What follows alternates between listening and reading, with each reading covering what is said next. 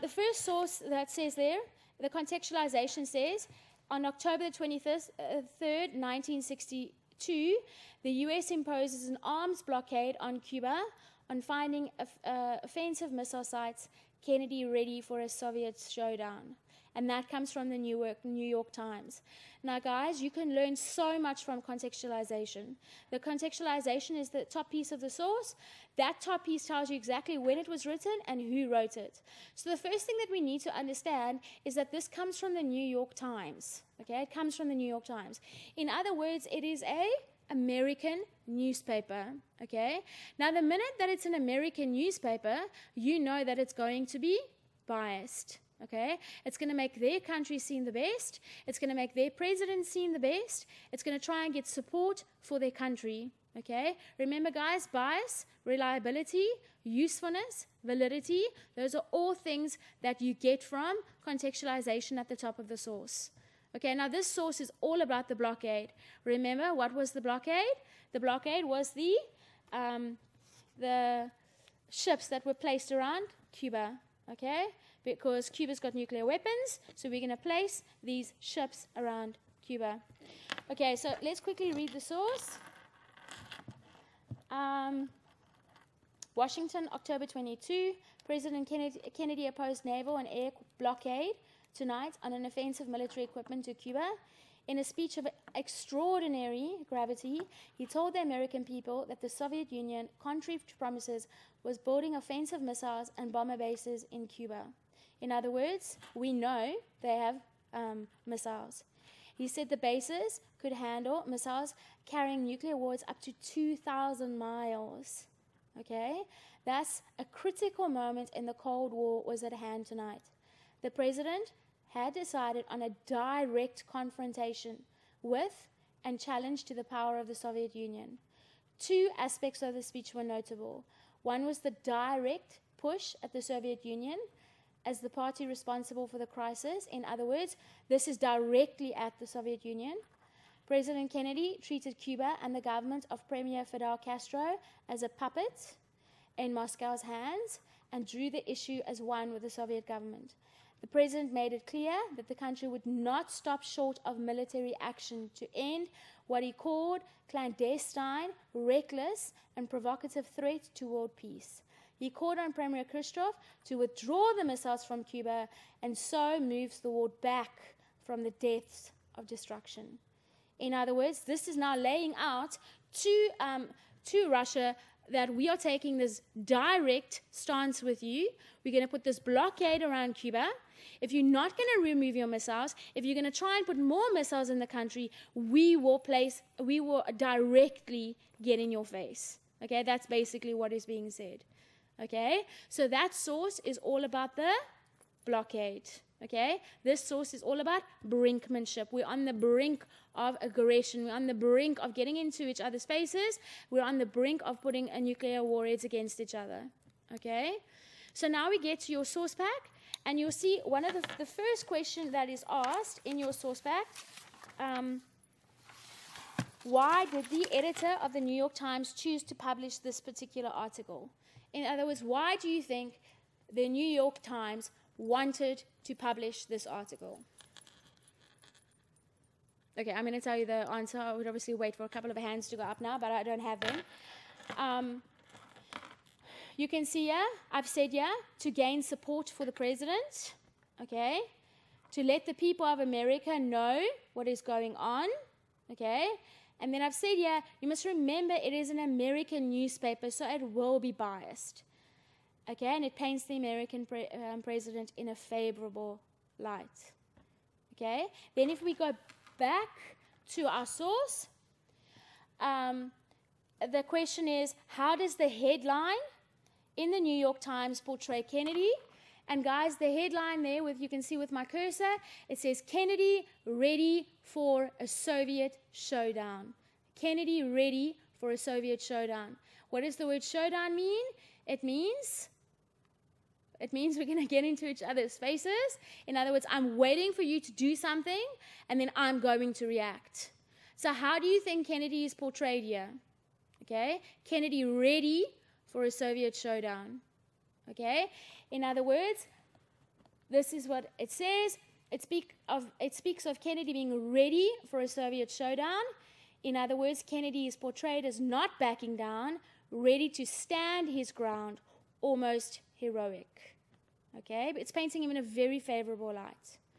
Okay, comments on how Kennedy dealt with the crisis in Cuba. In other words, how did he deal with those nuclear warheads being positioned in Cuba? Okay, we know how did he deal with it. He dealt with it in a blockade. Okay, it says it in that source. He imposes a blockade, okay, to stop ships coming in and out of the country. Okay, it is not an aggressive attack in that he bombs Cuba or the Soviets. He waits for Russia to react, but he is taking a stand. That is tucking, but taking a stand. He is definitely taking a stand and saying, I'm ready for you. If your ships come to me, we are going to take them out. Okay? And then grade 12s, in every single marking guideline, you will always have any reasonable response over here. Any reasonable response. Okay? Any reasonable response means that if you can argue your standpoint and it is a reasonable argument, then the marker will give you the marks. Okay? Right. The next question. Explain why you think Cuba has become a mere pawn in Cold War conflict between the superpowers. Okay, so grade 12s, what does the word pawn mean? Okay, the word pawn means that you are being used. You're like a puppet. Okay, so why do you think Cuba has become this puppet in Cold War? Okay, and obviously we know that the fight was actually much bigger than Cuba. The fight was a Cold War fight. So in other words, lots of other fights were going around at the same time. And the big thing was that America was trying to stop the spread of communism. Okay, and Russia was trying to implement communism. So Cuba became this perfect spot for Russia, okay, this perfect spot for Russia to implement communism there and get at America, okay? And so they were used within the Cold War period, okay? So I've said, yeah. One must remember that this was in the middle of Cold War, okay, in that America was trying to stop the spread of communism that was raging through Europe.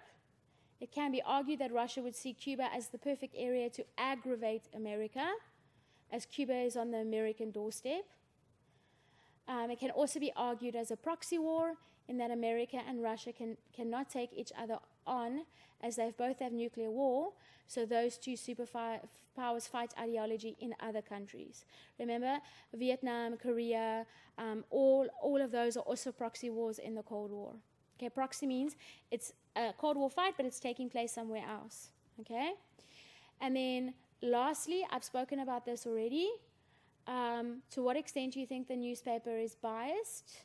Okay, like I said to you, it is an American newspaper. It comes from an American perspective. Therefore, it will paint America in a positive light, and it will paint Russia and communism in a negative light. Okay, but remember, once again, let's just go back. Whenever you look for reliability, whenever you look for bias, whenever you look for validity or anything like that, it will always be at the top here in the contextualization. Okay, so who wrote it? And the minute you can see that, for example, if it comes from an American point of view, it's going to paint America in a good light. Okay, right, now Matrix, there's quite a bit I still want to do with you.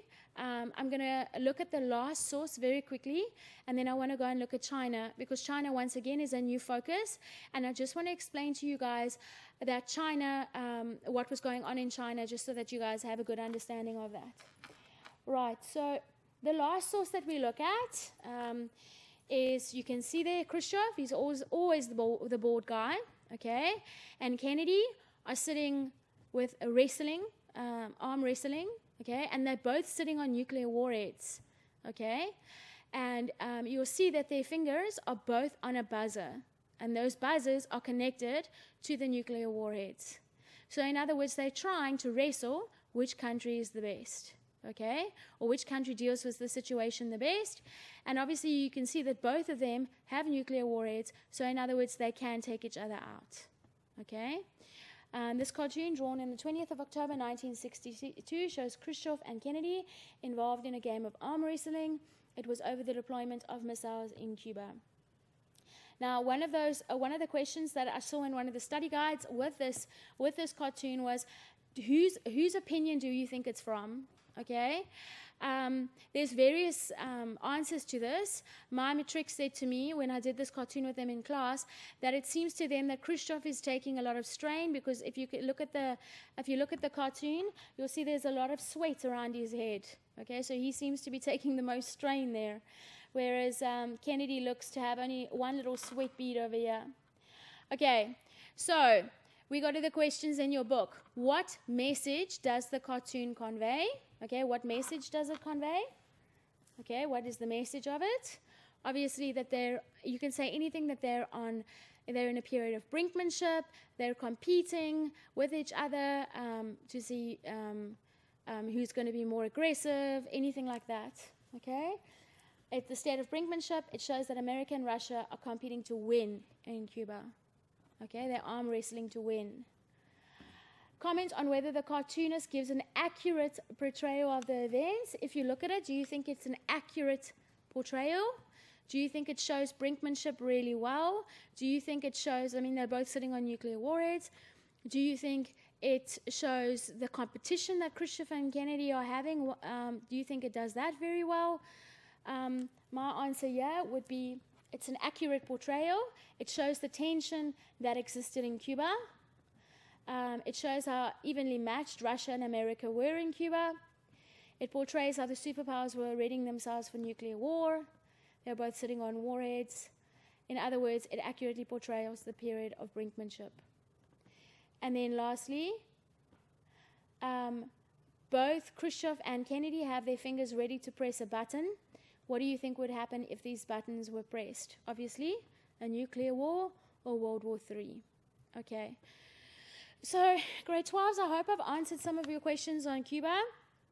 I hope that I've actually enthused you about the subject, and maybe you can go back to your teachers and ask them some more about brinkmanship and nuclear war, etc., etc. I see one of my questions here is, what is the Cold War? Okay.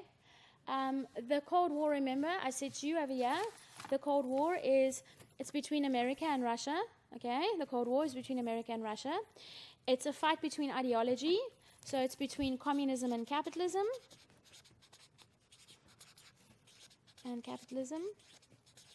Okay? It's a fight between communism and capitalism. And remember, they can't use, no weapons can be used, okay? No weapons can be used against each other because they both have nuclear warheads.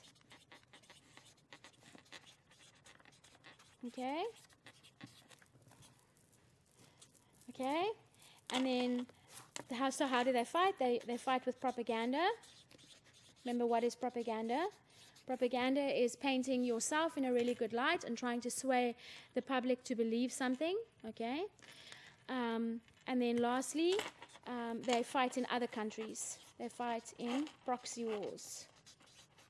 What is proxy war? It means in another country. They fight in proxy wars in other countries. And obviously, we know that Cuba is a proxy war. Okay. Right. So that's Cuba. I'm going to go on to China now. Just because we have to move. I could spend a lot more time on Cuba showing you some other cartoons and stuff, but I need to move now to make sure that you guys understand Cuba.